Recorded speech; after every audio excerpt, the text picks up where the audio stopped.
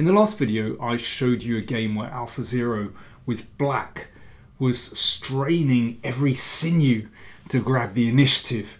Fantastic gioco piano, or gioco forte as I called it.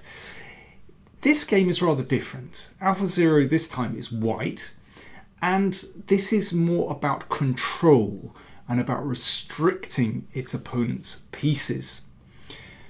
And there are certain similarities that between the game that I've already looked at, the very first game that I looked at in this little series. So AlphaZero with white, and it's this variation of the English, which is fairly common at top levels.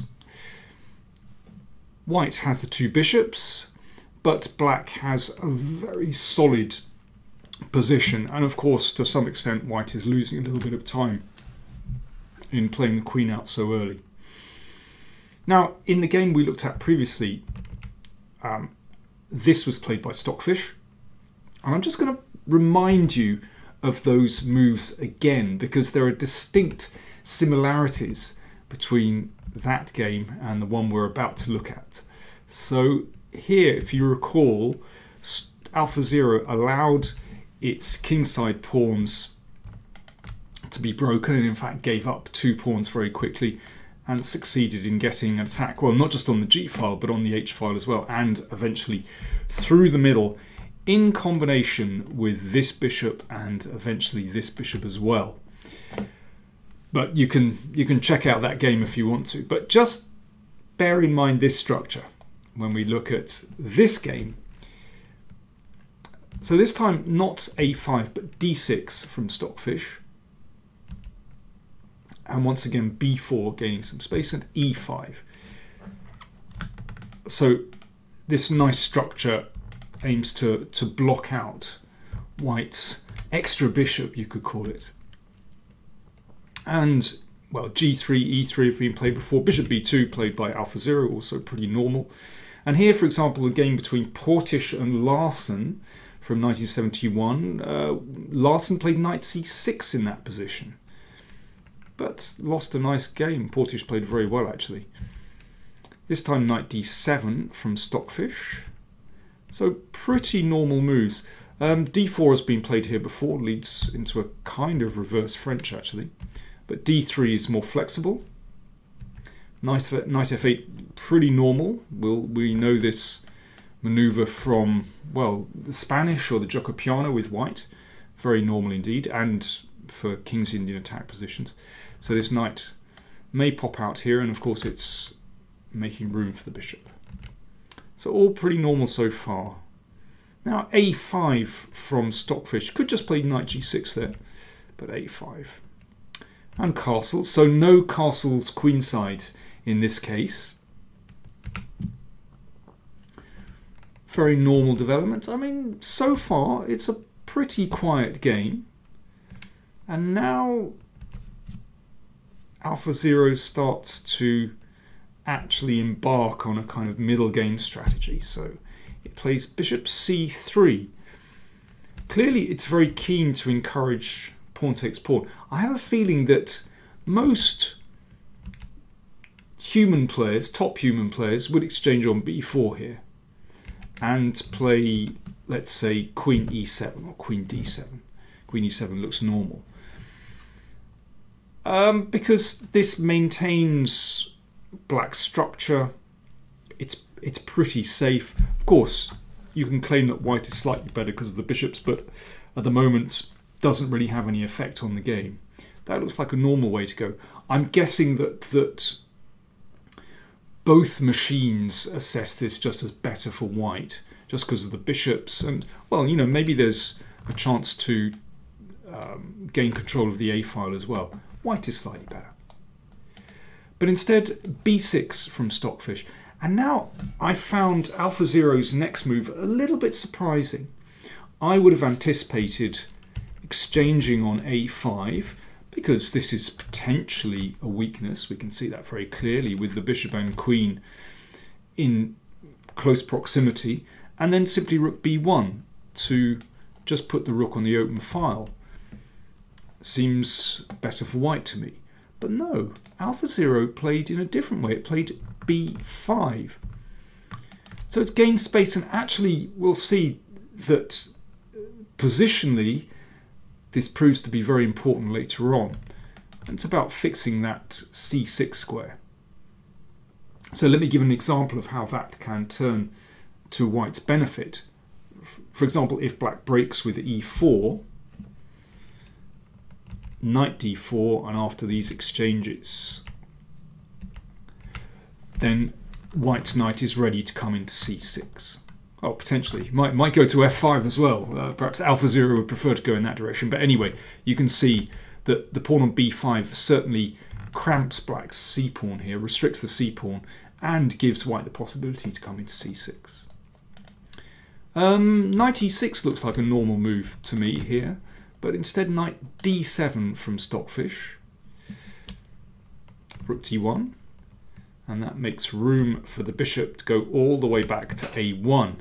Well, we've seen this kind of thing before. This bishop just clears out of the way, out of the range of black's knight, if it ever ends up on these squares. And also, well, makes room for the queen potentially here, as we're about to see. Now, a4, I was wondering what happens on a4, because this could be annoying for white, but I quite like this move, knight d4. There's a funny move. So if pawn takes, then we can take here. And if bishop takes, knight takes, and you can see that this knight has the potential to come into d5, and that pawn on b5 is useful because it restricts the movement of the c-pawn. You never know, the knight might bounce around here as well. And it's not so significant that the knight can come in here. Well, I mean, tactically it could be problematic as well. But yeah, you can see the point to b5 basically. Okay, let's move on with the game. So bishop a1 just played. Bishop g6. Now queen b2. Well, that's a fine way to prevent black from playing e4. Stockfish plays knight a4 and queen nudges to the side. Of course, queen b2 is just a draw, but now it's time to embark on the attack, or just make waves in the center. So d4 looks very natural, because after this exchange, then the knight comes to this fine square, and we can see that it really has been worth playing the pawn to b5. Now, you might like to just take your time here, pause the video if you want to, and think how you would continue with white from this position. This is fascinating. We've seen already that AlphaZero likes the bishops very much, but f3 in this case isn't so great because it leaves white's pawn slightly oddly placed. There are sort of weaknesses here. So for example, the queen can head over to the king side very quickly, and then knight here, and there's potential for black in this position, definitely. But AlphaZero played bishop f3, and after the exchange it didn't play knight takes, but g takes f3. I'd foreshadowed this recapture right at the beginning of the game. Yeah, you'll notice the similarity between this game we looked at previously. Bishop looks down at g7, and AlphaZero simply wants to open up the g file. And that's a deadly combination. So let's see how this works in practice. Well, of course, knight c6 is premature because the queen comes over. But first of all, king h2. And now it seems to me that Stockfish is very cooperative because it exchanges on d4, which brings the rook into play. But actually, this is a really difficult position already for black. And it's possible that this knight could end up on f5 or maybe even c6. So it's sort of understandable that this was exchanged off. However, all white's pieces are now mobilized. Just look how quickly it happens. And it's another case where white's pieces exert such incredible control and influence over the board, even though, you know, they're miles away from the king. Well, not the rook, but the other pieces. And you can see all white's pieces are coming into play beautifully. And that knight, actually, it's on a very fine square. But now that the action has shifted towards the king side, actually, it's a bit out of play. That's the funny thing. Well, let me just give you a taste of how dangerous white's attack can be. Stockfish played queen e7 here, but if queen d7, okay, watch this. This happens very quickly. So h4 with the threat of h5. We standard run up the board with the h-pawn. So black blocks. Bishop comes in. And now rook f5. Really nice move. Threatening rook h5. And if that's taken, of course, this is not a forced variation, but I'm just, for the sake of illustration. And then rook g5 is absolutely deadly. Threatening a mate, and, well, that's basically the end of the story. Let's go back. So queen e7 played. Rook g1. And now all kinds of mate threats are in the air. If f5, then we can simply take, and we're going to take on f5. It's a disaster. And yeah, don't forget the h-pawn again. It looks really nice. So for example, if knight d7, we'll push the h-pawn, threatening h5, and if if h5, then rook g5 again, using these pins, and that is just a disaster for black. It's incredible how quickly AlphaZero has managed to shift all its forces over to the king side, starting with that move g takes f3. So rook g8 played. h4, threatening h5, so that's blocked. The rook comes in, threatening rook takes h6, rook takes h5, so therefore king h6. And white is advancing. This is very nice. Rook f6. Very nasty indeed. So white is teeing up for some nasty sacrifices here. Gives up the exchange. Now that can't be taken. Unsurprisingly, that leads to mate in short order. So the king goes back. So when I mentioned in the introduction about control, this position is all about control and restricting black's pieces. In fact, all over the board. So you can see the pawn move to b5 restricts all black's queenside pawns. This bishop just has such influence over the diagonal. This rook beautifully placed here, and now white is storming forward in the centre of the board, and you can see that black's major pieces simply don't have any prospects at all in this position. Of course, if queen takes, then rook takes f7. So that accounts for rook g7. I mean, this looks absolutely miserable, but in fact there really is nothing better for black. There are no open files. And now it's all about creeping forward just carefully and slowly. Well, I mean, in some ways, I think this is a very human exchange sacrifice. I don't think this is anything extraordinary. I think AlphaZero's play beforehand was extraordinary, but this next part of the game, well, you could see any of the top players in the world playing like this, and enjoying it very much. You know, whether it's Carlsen or Ronian or any of the top players, we've seen games like this. So if queen d7, then the king just comes up the board, completely safe, and we're heading for f5. So the game went rook d7, f5. I mean, could play king h4 first, but anyway, goes for it, because black can do nothing here. Now if rook g5, then this leads to a checkmate very quickly.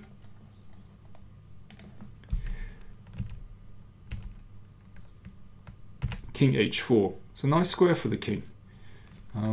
It's just going to pick up this pawn. You can see that even though things are opening a little bit on the king's side, then white has such control over this diagonal that these rooks are never going to come into play. And this is a classic squeeze. And the endgame is just fantastic for white. And that's clear because the rooks just still don't have activity. So for example, here, and slowly but surely, after taking here and then bringing the king round, then the rook comes here and we advance through the middle. Well, something similar happens in the game. Okay, rook g6, king takes pawn, why not? The major pieces can't do anything. And that is a monster bishop.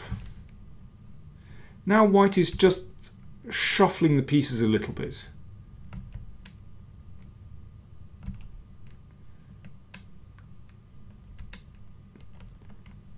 Queen comes back and these are exchanged. I mean, there's not a lot that black could do about this. And now there's just a little bit of rearranging to do. The king obviously would like to come to this beautiful square, and once again, very important that black's rooks don't gain any activity at all because of the power of that bishop. Now here, Stockfish gives back the exchange, but if, for example, king d7, then white would play like this. And slowly but surely creep into the position like so. And don't forget there's potentially e5, potentially also protecting this pawn and pushing forward with f5. I think this is the surest way to go with rook h1 and see how black defends there, but it's a completely winning position. So the game, rook takes bishop, and white is even a pawn up here. But not a lot to do. If rook takes, then e5, that's going to win, and if king takes was played, and now it's just a case of pushing through the middle. Here the game was terminated. Well, this isn't too difficult. For example, here, and the rook comes down. Well, there's a threat to play e6, but this one is under fire as well. It's simply a winning position for white. Just love that game. As I said, real contrast. It's all about control. But coming back here, isn't it extraordinary from this seemingly quite calm position, how within the space of a few moves, white gains just the most powerful attack. So, within 5 moves we have this position and black's king is just getting cut to shreds. Just a wonderful game. There'll be more AlphaZero games coming your way. Don't forget, do check out the playlist to have a look at previous videos. If you're not a subscriber, click on the subscribe button down there, free to subscribe, and you get instant notification of new videos when they're posted if you click on the bell as well. And if you want to support the channel, then do check out the PayPal. And if you want to look at the rewards on patreon.com/PowerPlayChess, then do check those out as well. Thanks for watching.